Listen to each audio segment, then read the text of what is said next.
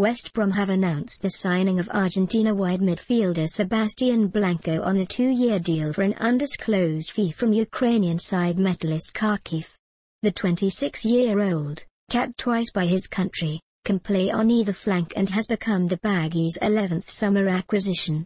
"I'm really pleased that we've managed to add Sebastian to the squad," head coach Alan Irvin told West Brom's official website. "He's an Argentina international who joined Metalist for a lot of money. Unfortunately, he suffered an injury not long after the move, which held up his progress. Since then, he's shown his quality.